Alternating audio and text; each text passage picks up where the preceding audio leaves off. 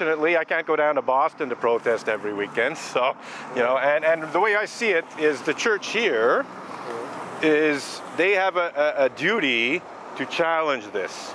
In other words, they need to speak out against it, and they're not doing that. So they're complicit as far as I'm concerned. So they're complicit in it because they're not only doing nothing to speak out. What? In Boston. In Boston. This happened in it was the Unitarian Universalist Association. It's the corporate headquarters. It's the Vatican of the Unitarians. They're the ones that accused me of blasphemy. You know what's happening in your Etoile Saint-Joseph? No. Something similar. Yeah, I'm not surprised. No, there's always something. Actually, just I was in the Palais de Justice there, and there is the big sign. Nobody knows. Right. There's stuff happening there. There's stuff happening everywhere, but you know, the Unitarian Universalists are just as bad as anyone else when it comes to trying to hide it. You know, this is it. Actually, just in the last, I'd say 3 weeks, a Unitarian Universalist minister was arrested in Oklahoma on child pornography. He wasn't producing it, but he was accessing. Well, that's for that. Yeah. So he was arrested. So he's in jail. So and he's probably going to stay there. So this is true story, man. Yeah. True story. Where is it? Yeah.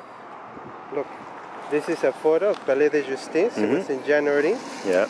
This is the lawyer against. Right, Oratoire. Okay, so this might be a lawsuit for past... class... yeah, exactly. So it's for past abuses, The Congregation de Sainte-Croix. Yeah. Well, they actually... they fucking have money. Yeah. Like, who the hell?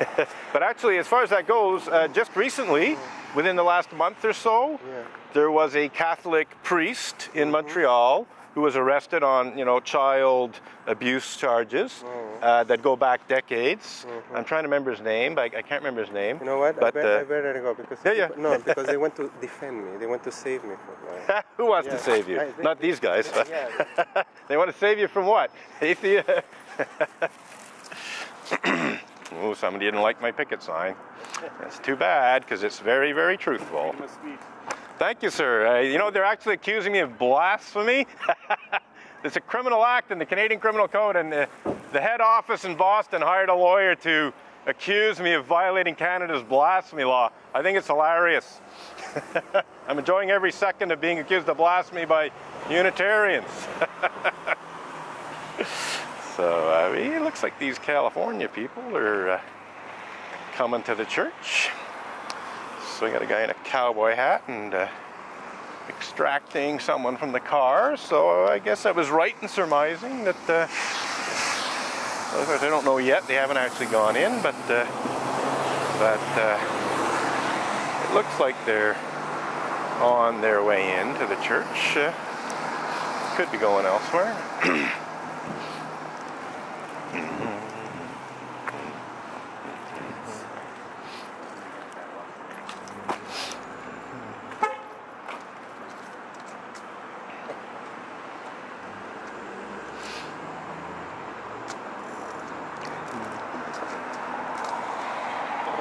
Good morning. It's always a good morning when you're accused of blasphemy by Unitarians in the 21st century. It doesn't get better than that. Happy Easter, anyway. Yeah.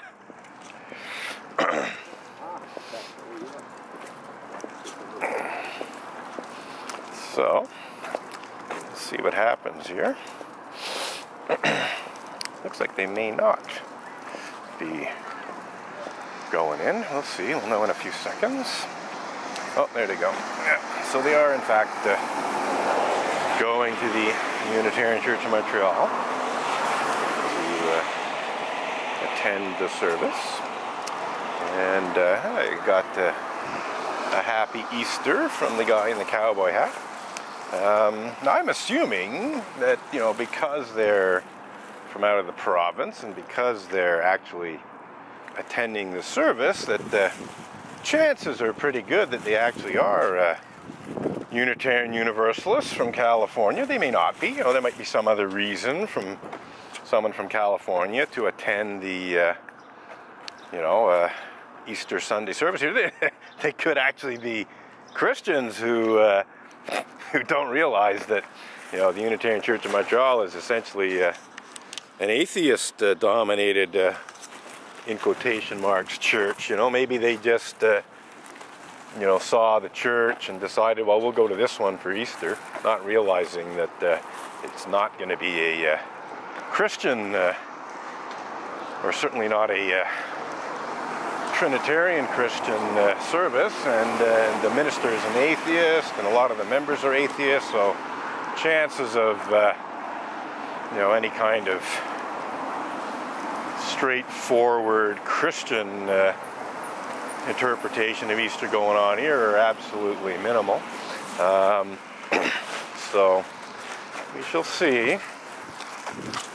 In any case, another fellow just stepped out into the entry area. But yeah, so far not a whole lot of people showing up, really. I can't say I've seen more than a dozen or so going in since I've been here. It's heading towards 10:30. And now in the past, the church, since the last fall, they've been doing a little procession into the church just before the service starts, like at around 10:25 or so. So whether or not they'll do that today, I don't know. But this is something new. This was something that wasn't normally done. But last September, at the beginning of the church year in September, they started this little ritual, as it were, of entering the church in a little procession, you know, singing a hymn or chanting something. So, anywho, we'll see. Another out-of-province license plate. Somebody's wagging a finger. Not sure if they're wagging it at me. But they're stopping, so could be another out-of-province Unitarian Universalist who's coming to the Unitarian Church of Montreal's Easter service. Not impossible.